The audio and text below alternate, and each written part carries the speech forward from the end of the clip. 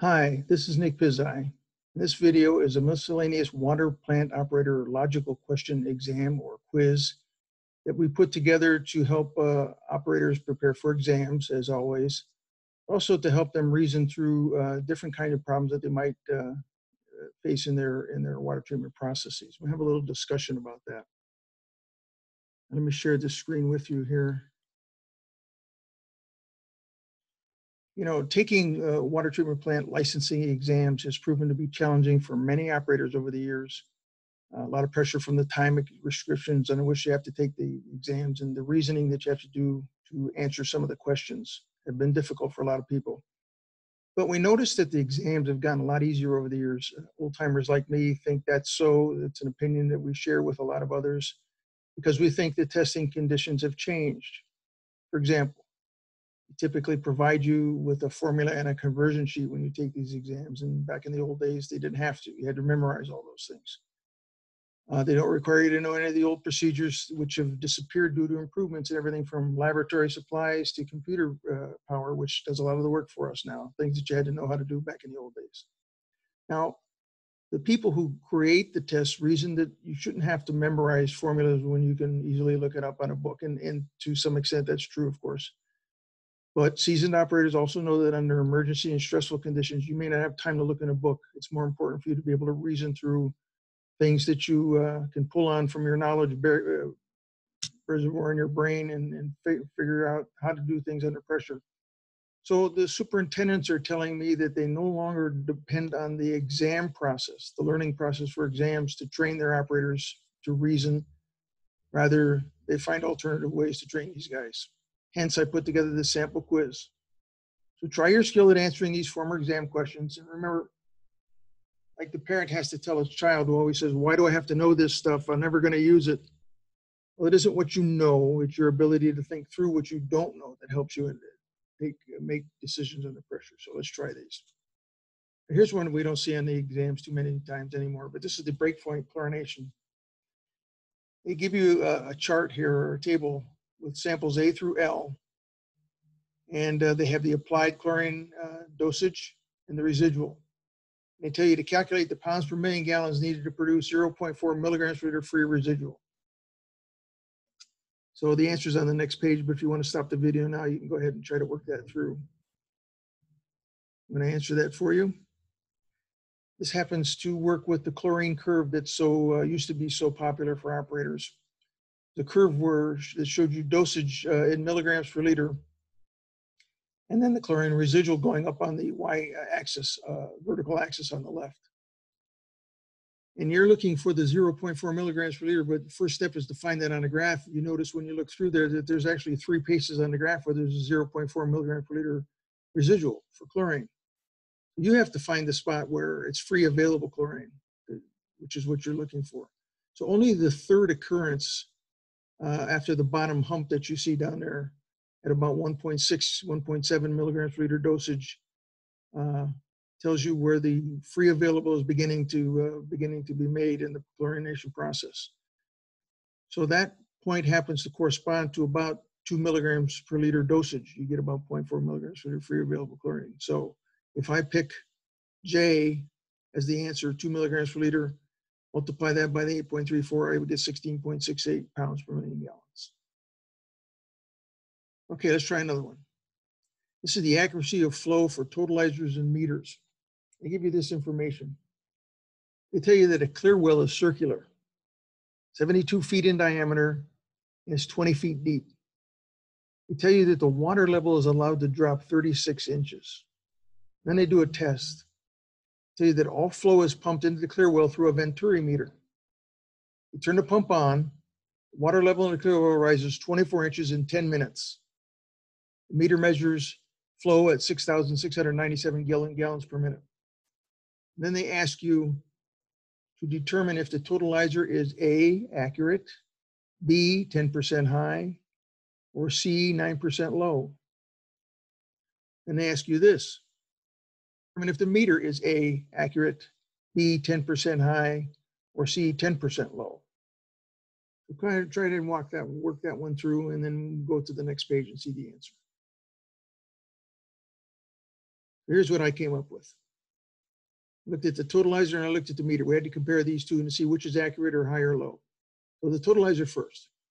The totalizer difference in gallons would be taking the reading after you filled up the clear well minus what you started with. So that comes out to about 60,879 gallons.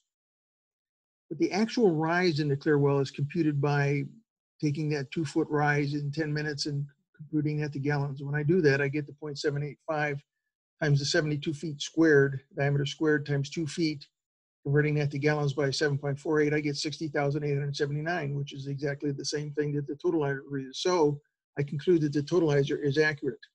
While I'm here doing this, I want to note this. That 60,879 gallons was put in over 10 minutes. So that should be a rate of about 6,088 gallons per minute. Let's see what the meter actually did, though. They tell you that the meter measured a flow rate of 6,698. That's not exactly what you saw that just happened. You figured it was 6,088. So that's a 600 gallon per minute difference. So the clear well rose at 6,088 gallons per minute.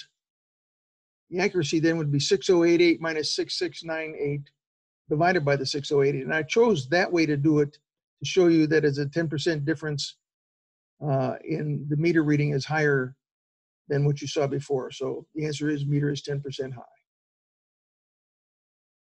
Okay, let's try this one, corrosion control. In the old-fashioned lime soda softening process, of course, they would always try to produce a lime softened water that would protect the distribution system rather than be aggressive water. So it would recarbonate the process just to the point where they would have a lime soda softened water just slightly corroding rather than slightly aggressive. So you wanted to put some alkalinity as calcium carbonate onto the mains to provide a protective coating. That was the idea. So they give you waters A, B, C, and D here, and they show you that before alkalinity and after alkalinity results. You show you for A, you went from 120 to 124 when it got into the system. Water B went from 64 to 64, no change. Water C went from 48 to 45. And water D went from 60 to 68. Which of those would be most suitable under the old way of doing things? Answers on the next slide. Think about it. So for corrosion control for lime softening systems, they often strive to put a water into the system that is slightly scale forming so that the pipes are protected from aggressive water. The scale should not be too heavy or too thick, just enough to slowly put down a protective coating. So the action would be evidenced by a slight decrease in alkalinity, which indicates that a small amount of calcium carbonate was being deposited from the water under the pipe.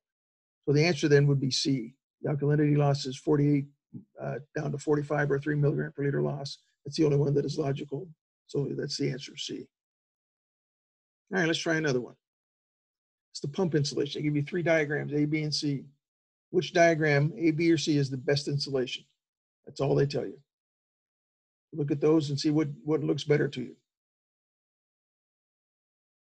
So here's the answer on the next slide. Pump installation. As the water approaches the suction inlet of a pump, there's a tendency for air bubbles to be released from the water because you get this rush of water coming into the pump. You get a pressure differential. Any air that's in the water is going to tend to come out as bubbles, out of solution. Those bubbles can accumulate if you're not careful. If you have the wrong pipe insulation, you accumulate these air bubbles and you get these low flow conditions because they become appreciable in number. Now you're trying to suction air rather than just water. You want to avoid that. So the best strategy then is to install a fitting or a connection that allows the bubbles to continually rise as they approach the suction side of the pump along the pipe wall and be moved out with the flow. Sorry for the misspelling there. So the answer then would be C, where the bottom part of the spool piece coming in the pipe goes up. Sorry for the lawn cutting today. Let's talk about corrosion. Ask you this question. They said red water is experienced in one water main while there's no problem existing in any of the nearby mains of your system. You take a sample and you run it to the laboratory and they tell you that the water is non-corrosive. So what do? Think about that. I'm going to give you the answer on the same slide. Out there, and you reason that stray electrical currents in the area can cause soil to become corrosive. So you should check the area for grounding from other utility lines, such as gas lines that have sacrificial anodes put into the ground. These other utilities put their pipes in the ground. They don't want them to corrode, so they put sacrificial anodes. They put electricity into the ground, and those stray electrical currents can actually corrode your pipe if you have weakness in the pipe wall. So that's the thing you want to look for if No problem exists anywhere else. I have scale to full scale. Let's try this one. So the operator performs a jar test. She uses a stock alum solution of 10 grams per liter and finds that 2.8 milliliters produces the best results for her. So the alum feeder should be set to how many pounds per day when treating 2,500 gallon per minute? They give you the answers of choices of 84, 148, 840, 1,480. Tricky answers. Let's see how they answer. Go to the next slide. 10 grams per liter stock solution is the same as 10 milligrams per milliliter. So if she used 2.8 milliliters as the best dosage, that would be 10 times 2.8 or 28 milligrams per liter dosage is best for her. So she's treating at a rate of 2,500 gallon per minute. So I'm going to convert that to MGD by dividing by 694, and I come up with 3.6 MGD. I'm going to use the standard formula for dosage. Pounds per day is going to equal to 28 milligrams per liter times the 3.6 MGD times 8.34.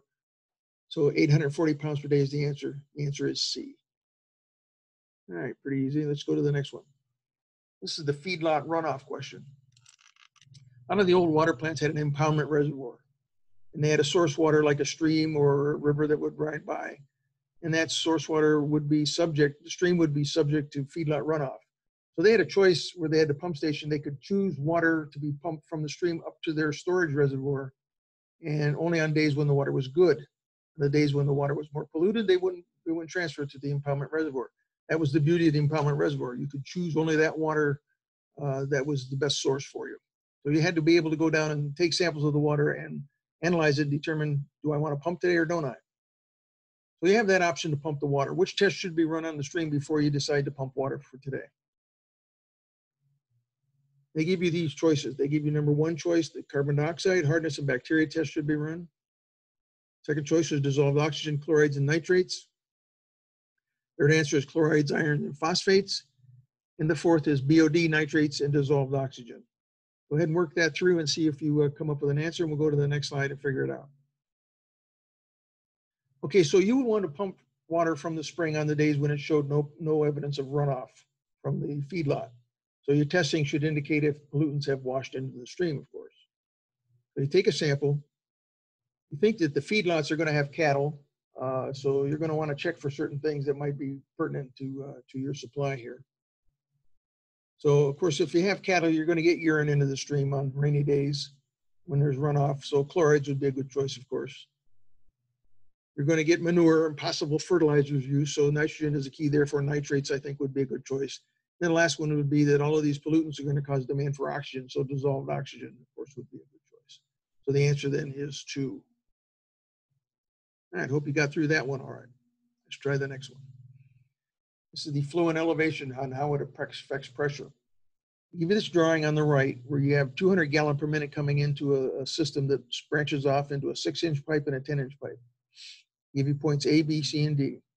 I'll show you that it's 1,000 feet long. And A to B is a 6-inch pipe, and C to D is a 10-inch pipe. Now, if you got 200 gallon per minute coming in and they tell you that 100 gallon per minute is going through the 6-inch pipe, you can reason then, therefore, that the under 100 gallon per minute's got to be going through the 10-inch pipe. So they give you these chances here, these choices here. Higher than C, lower than D, higher than A, higher than D, same as D. So they want to know the pressure at point B, which is it in relation to point B. We'll look at the next slide and we'll go to the answer here. According to the drawing, you had a flow of 200 gallon per minute coming into the split. 100 gallon per minute of it goes in the 6-inch line. That means the other line must be getting the 100 gallon per minute also. So elevations are equal, so there's no pressure change due to elevation. So all of it's got to be due to friction. So the two pipes are taking the same flow rate. The smaller of the two is going to have more friction. Therefore, the 2 points downstream, B and D, differ only in friction amount. So I answered then the answer is B. Point B will be lower in pressure than point B. Okay, here's a basin capacity problem. They show you a drawing here of flocculator emptying into 2 sedimentation basins that are 180 feet long, 50 feet wide each, and a weir at the end of each. They tell you that you have to take a basin out of service for some cleaning. They want to know the percent over capacity of the basin A if Basin B is out of service for 18 hours for cleaning, they tell you that production was 7 million gallons in that 24-hour period. They also tell you the design flow for this system is 10 MGD. So go ahead and try to answer that, and we'll find the answer on the next slide. And here's what I did. The Basin operates at 7 MGD, or that's 0.2916 million gallons for 18 hours. So for 18 hours times 0.2916 million gallons, you come up with a production of 5.25 million gallons through the Basin. Now for the other 6 hours of the 24-hour period, we were operated at half that, 3.5 MGD, because both basins were in service. So it was only taking half of the 7 million gallons, or 0.0458 million gallons for 6 hours, or 0.87. When I add those two numbers together, I come up with the Basin having produced 6.12 million gallons for the 24 hours. Well, the Basin was designed to handle 5 million gallons in 24 hours, but it produced 6.12. So I subtract the 5 million from the 6.12, and I come up with an excess production of 1.12 million gallons. When I divide that 1.12 by the 5 million, I come up with about 22.4% overcapacity for the 24-hour period. All right, here's the lime softening analysis problem. They tell you that you have 2 samples of softened water in your lab. The following are results of your testing for alkalinity and pH. Why is there a difference? We look at our results of analysis, and we have sample A and sample B. There's an alkalinity, phenolphthalein, there's a total alkalinity. In sample A, we have 37 and 42. In sample B, we have 37 and 42. The only difference is the pH of sample A is 10.6, sample B is 10.4. So they're asking you, sample A has been what? Refrigerated, heated, or neither? It just happens. Think about that for a little bit and answer on the next slide.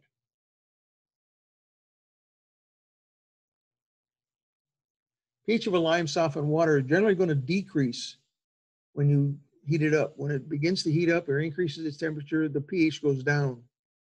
Therefore, sample B is warmer than sample A.